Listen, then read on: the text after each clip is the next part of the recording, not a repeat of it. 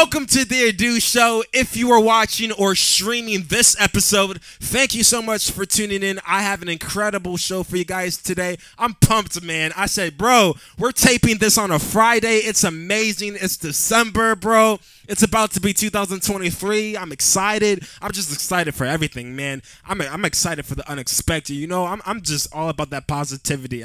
Listen, not corny and not anything corny, but I'm corny. Corny, that's the word. Nothing corny. I'm just so excited about the unexpected. I'm really excited about everything that's about to happen with this show, with my career. Guys, I gotta tell you about a story. Okay, so let's take it back a couple tapings. Actually, you know what? Before I even get to that, I just want to say thank you so much for watching.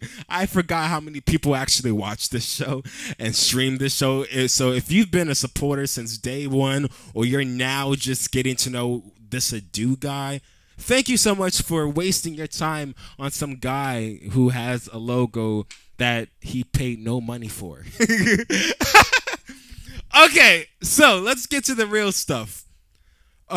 This segment is called Story Time.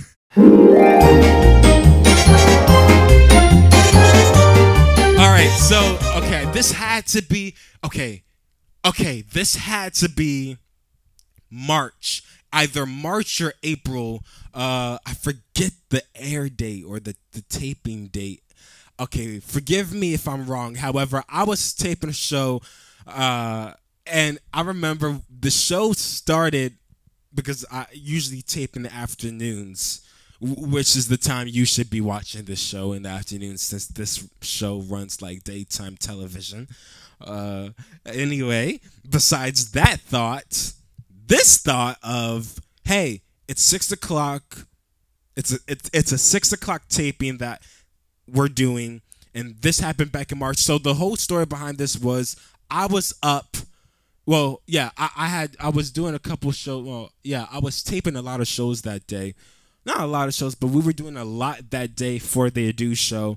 And I was like, you know what? I'm just going to take a nap like any ordinary person after a long day, even though the day for me wasn't really over. So I'm here taking a nap, right? And my phone starts like and making all these alarm sounds and bing, bing, bing, bing. So not only is my phone ringing, but I'm getting text messages from my producers, and they're like, "Hey, 30 minutes until we go on air. We gotta get this now." I'm like, I want rest, bro. I want rest. I need rest. I've been working all day. You see me sweating, and I lose my voice all the time. That's why every time I talk to singers, right? Every time I talk to singers, I'm like, bro, I don't want to sing. You feel me, for a whole show. And I'm glad I'm not an artist that sings. So if you ever come to a show that has nothing to do with tapings of the Adu show, and I'm just performing and recording as an artist, you will not be seeing me sing or hearing me sing. I'll tell you that much. Maybe a little bit. I don't know. I might do it for fun. However, going back to the situation, it's 5:30 at this time. I'm taking a nap. A peaceful nap. But nobody cares. So I'm sitting up here. No, I'm laying down here. I'm like, okay, cool. 6 o'clock, yeah. We're taping right at 6. Don't be down here by 6. We're taping at 6. Bro, I tell you, when I say Usain bolted down the stairs, I'm telling you, it was so quick, bro. I'm telling you, my producer said, yo, where you at? That's what he said. Where you at? I'm like, I'm napping. Give me a break. It's been 12 hours. We've been doing this for 12 hours, bro. These are not just ordinary shows, all right?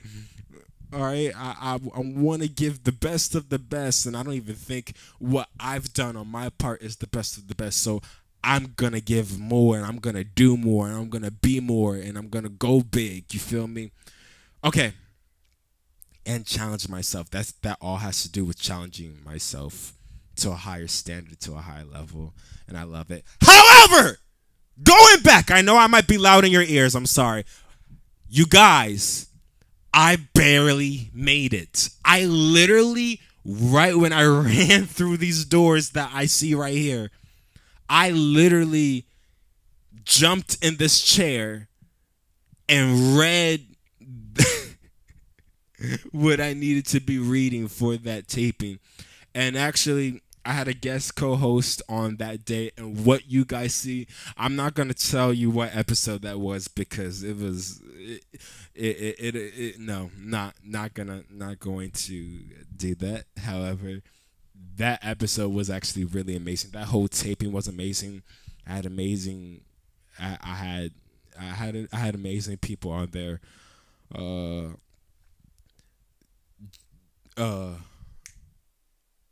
FYI, if you ever run into a timing problem, or no, if you ever run into being late for something and you're right in the building or the room that you're supposed to be doing the work in, and you're running late doing what you're supposed to be doing at the time that you're supposed to be doing it, yeah, I don't know what to say. You know, you're gonna just have to figure it out by yourself. No. No. Listen. I think if I did not work as hard as I did, because I will give myself that credit, I did work pretty hard that day. I remember I was exhausted from all the work I was doing, and it really was fun. Worth it. Worth the exhaustion? I don't know if it was worth the exhaustion, because I tell you, I did. It was something. I'll tell you.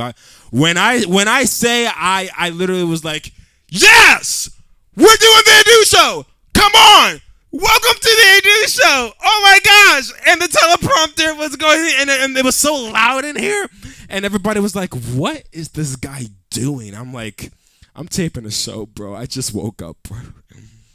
And luckily, I had no sleep in my eye, I had no crust, I had nothing in my teeth. It was crazy. But I love doing this show, man. I really love doing this show. I think we have about 32 episodes left to tape, but we booked all of them. And I am so excited for you guys to watch the last couple of episodes running in Season 1. For real. Okay.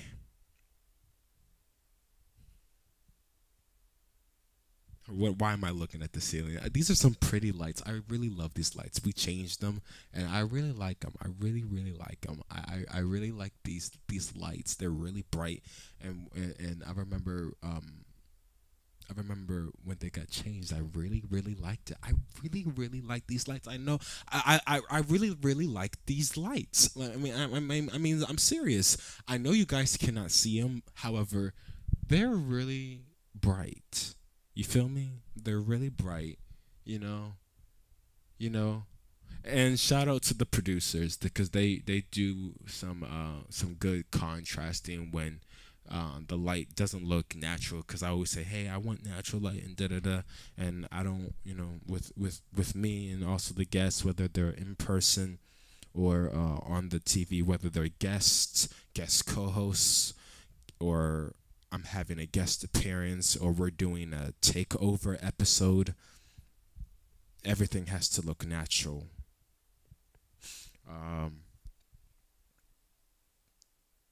Yeah. I was going to say everything has to look natural to a degree, but why not everything look natural just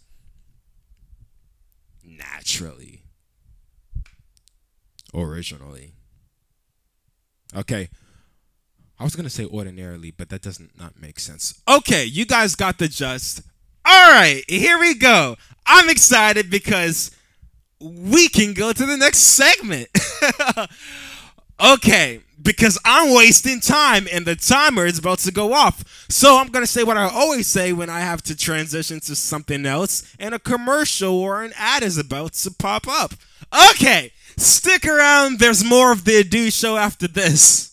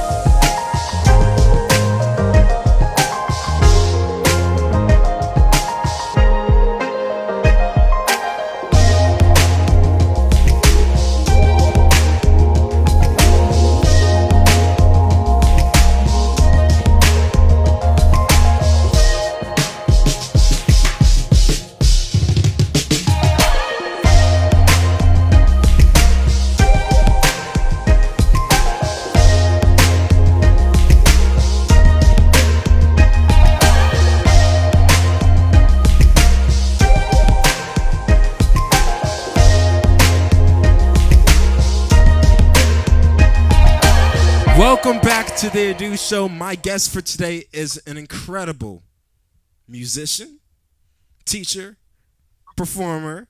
Help me welcome Julian PUJOLS QUALL.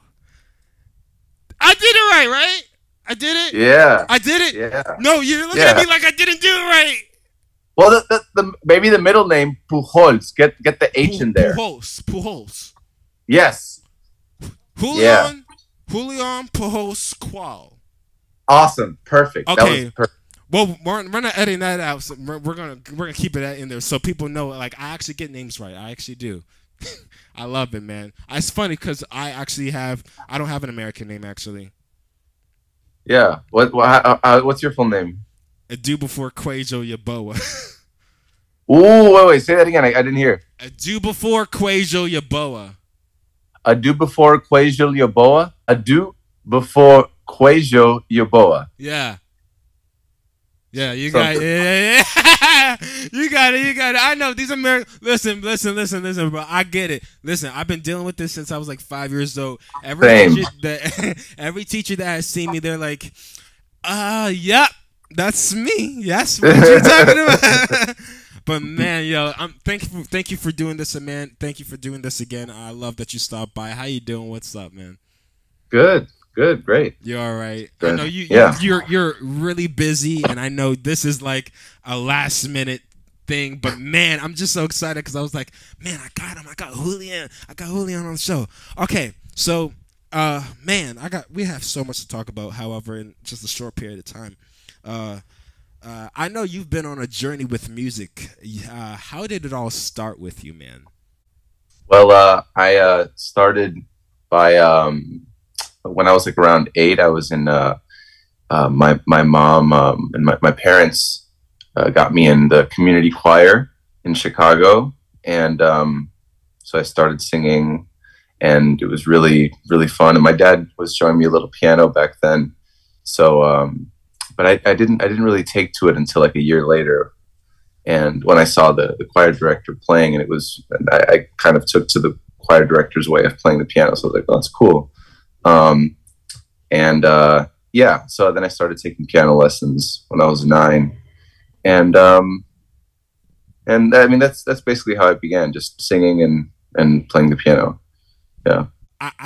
It's funny because like when I first saw you, and first of all, I wasn't even introduced to you by any of course, our mutual friends. However, I was like, you know, of course, I see everybody on social media, and I was like, man, who is this guy? Because the first thing that popped in my mind before I even saw anything that you were doing was classical.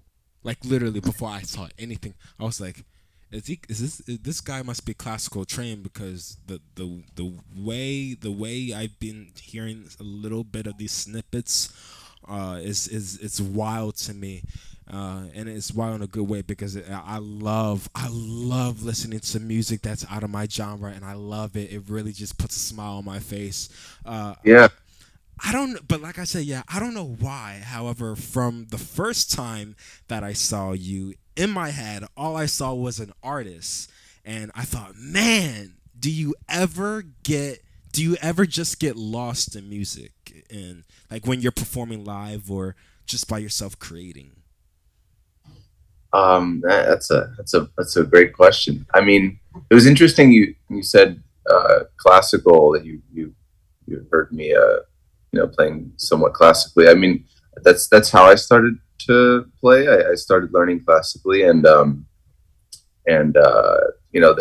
really the interpreters of the music, because that's mostly what classical music the tradition is nowadays, is how to interpret music and how to understand the composers of long time ago.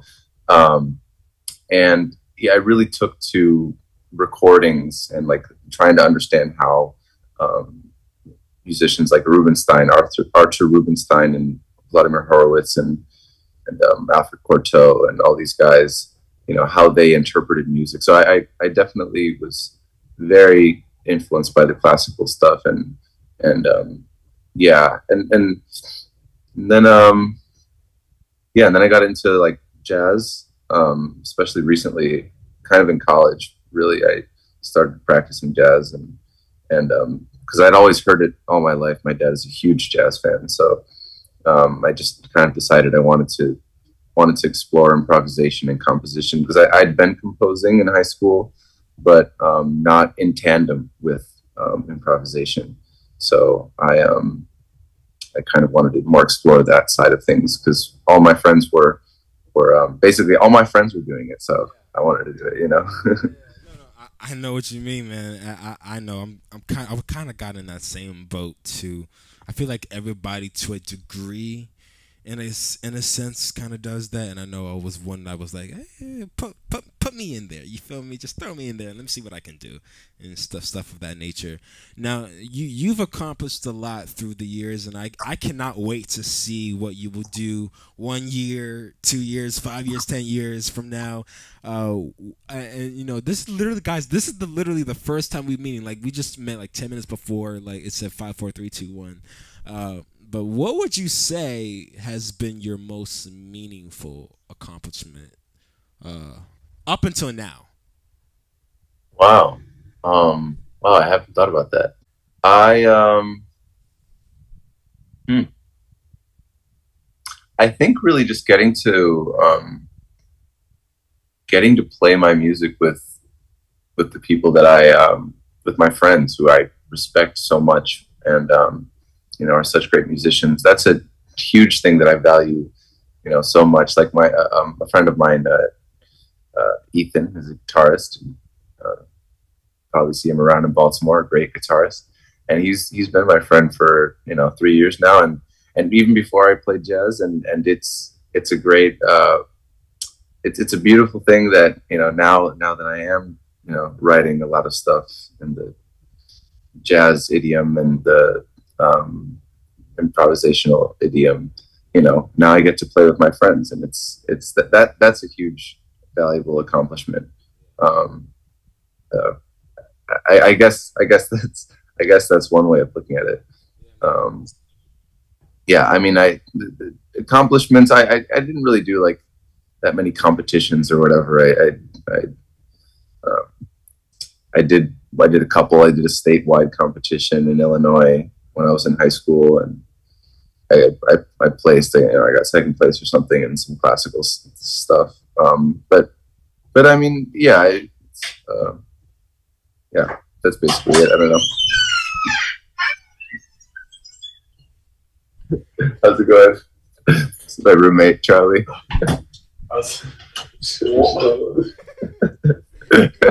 Another great musician, Charlie. Charlie Record Pal, everybody. Hey, Charlie.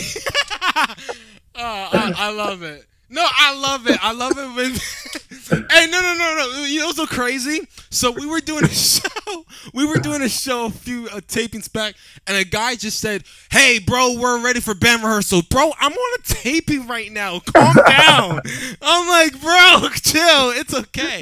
It's all good. Like it happens, bro. But I love when I see other musicians come in. It's just casually happening because sometimes I'm just like, yo, I can't wait to meet that guy and and it's just amazing. So it's all good, man. It literally, I tell you, Baltimore, man, hands down. And Sean Jones said it himself, man. One of the greatest, or even the greatest for musicians to come out of, man. Like hands down, bro. DMV. But let me get specific. Baltimore, bro. Maryland, we got it down together. And you feel me? Like a lot of special people come from here.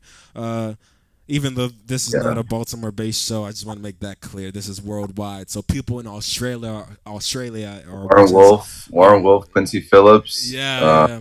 You can just go on. I mean, I don't know. I love them all. Yeah. Butcher Brown, they're DMV, but yeah. Tons of Brandon Woody, great musician. You know. Yep, Brandon Woody. Yep. Yeah. He's amazing people, amazing musicians, amazing creatives. Yeah, man.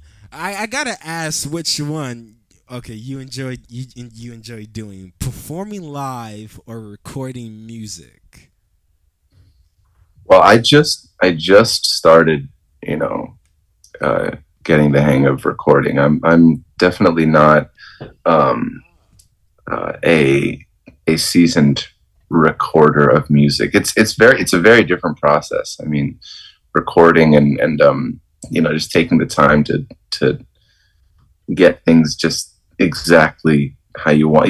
You have the time to be able to do it. So, you know, it's kind of a foreign process to me even still. So I recorded something on organ last week with Aiden Taylor and Colby Royston and Ethan Bailey Gould and Theo. And yeah, it was interesting for how simple it was.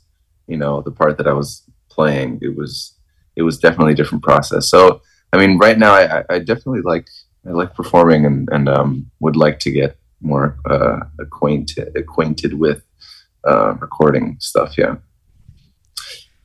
You just named some guys that just give me butterflies, man. I love them all. They are just so inspiring. They give me so much love, and I appreciate it. And I appreciate you for being here on this show. It's been amazing. You're amazing. Keep doing what you're doing. Thank you so much for this, and congratulations on all your successes. It's been amazing, man. Thanks for stopping by the show, man. Let me see if I can get his name right, because I listen. I'm good at names, man. I'm good at names. For more information on everything Julian, head on over to Julian PUJOLS, QUALL.com. Stick around. There's more of the Do Show after this.